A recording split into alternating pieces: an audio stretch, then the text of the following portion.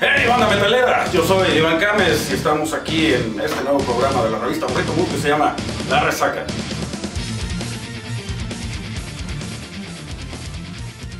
En La Resaca vamos a encontrar material muy interesante, por ejemplo, todos los temas que son aledaños al metal, no necesariamente de alguna banda específicamente, pero todo lo que se da alrededor del metal, todos como fenómenos sociales, fenómenos culturales, vida personal o experiencias propias. Pues bien, ahora vamos a tocar el tema de lo que es la iniciación a la música del metal. Muchos tenemos la duda de cómo fueron los inicios de nosotros en el metal. ¿Ustedes se acuerdan cuál es el inicio del metal? ¡No! Bueno, la cuestión es, todo el mundo se acuerda, por ejemplo, en la secundaria, que es normalmente cuando la gente empieza a tener este acercamiento con el metal. En mi caso pasó con AC/DC hace ya algunos ayeres, a una muy temprana edad, ¿no? Lo que primero llega a inspirar a los niños que escuchan el metal es, número uno, ¿saben qué es? Sí. A ver, ¿qué? No. Sé profesional. Lo primero que quiere hacer un chamaco cuando escucha metal es formar su primera banda. Muchos de ellos están acumulando toda esa rabia, toda su pubertad, todos esos niveles de estrógeno y testosterona, que pues lo primero que quieren es agarrar una guitarra, meter guitarrazos a lo güey, a veces, porque muchos no tienen técnica musical, y entonces dicen, ahora sí, voy a formar mi banda. ¿Por qué? Porque ya cuando tienen edad suficiente para levantarse una guitarra, es lo que quieren hacer. ¿Por qué? Porque es lo que representa específicamente para los adolescentes el metal. Poder tener ese nivel de disidencia, poder tener esa habilidad musical y demostrarle al mundo lo que en realidad están pensando. Regularmente, eso es lo que piensa un chavito. Pero lo que nos lleva a la segunda problemática que tiene un chamaquito es definir el gusto en la música que van a tocar. ¿Les ha pasado? Tal vez. A algunos les gusta el thrash, a algunos les gusta el death, a algunos les gusta el metalcore, etc. Las cumbias, ¿por qué?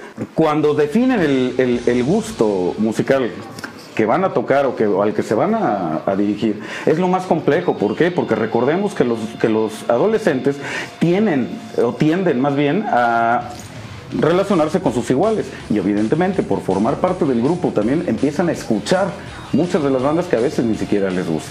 Es muy difícil para los chavitos pasar esta etapa, y algunos ya más grandes. ¿Por qué? Porque buscan una identidad que se represente con la música que están escuchando. ¿Qué quiere esto decir? Si quieres que tu personalidad sea fuerte, o si tu personalidad es fuerte, necesitas un estilo de música fuerte. Porque pues si no, pues bueno, pueden escuchar El Nene Malo, ¿te acuerdas tú? Claro. Ah, bueno, por ejemplo. Pero pues es música suave, música muy diferente. Vamos a dejarlo. Entonces es donde salen todos, o muchos chavitos, o mucha banda que está en este debraye de hacia dónde me voy. Empiezan a ser metaleros pausas. Desgraciadamente eso pasa. ¿Qué es lo que ocurre? Que son chavitos que se acercan porque pues se juntan las viejas, ¿no? ¿Quién no lo hizo al principio por eso? ¿Ah? ¿Tú? A ver, ¿quién no? Se meten por eso, por ser populares, etcétera. Y después ya cuando tienen una banda y tocan 2, 3 notas más o menos bien, ya quieren inflarse de billetes. Y después creo que cuando envejecen se dan cuenta de que no pueden hacer o no pueden vender un disco sin antes haber grabado.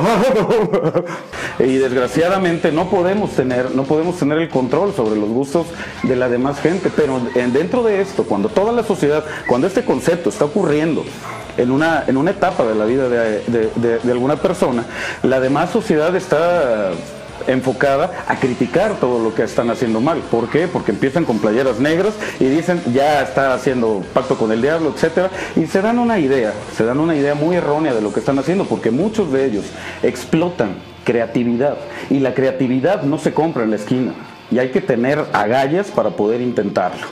Ahora bien, cuando pasan los años, que es otro fenómeno que ocurre con esta misma banda que no abandona este género. ¿Por qué? Porque pues hasta ahorita yo no me he topado con un cabrón que diga, ah, sí es cierto, es que yo me escuché Metallica una semana, 2 semanas, o esas vacaciones pasadas, qué bien estuvo Slayer. No, los que escuchan y les gusta Slayer, les gusta Judas Priest, Metallica, Motorhead, etcétera, no lo abandonan nunca. Siempre están completamente seguros de que les va a gustar y lo llevan a lo largo de toda su vida. ¿Qué es lo que ocurre cuando llegan a una etapa adulta? Estos niños entonces, ya siendo unos adultos jóvenes, tienen ya un repertorio musical de bandas que generalmente los acompaña a lo largo de su vida. Es como ese eslogan mamón, se lo ubican, de el soundtrack de tu vida. Existe. ¿O no se les hace mamón? La cuestión es de que en realidad esas bandas forman parte de lo que eres tú. ¿Y qué es lo que pasa? Cuando tú llegas a una edad determinada, en donde tú llegas a decir, es que me gusta Nirvana, a mí me ha pasado, a mí me encanta Nirvana. Y dicen, pero no, Nirvana no es metal, pues, te da el sereno. Yo no puedo entender mi adolescencia sin lo que fue Nirvana. Así como algunos dicen, no, pues mi adolescencia no pudo haber sido la misma sin Maiden.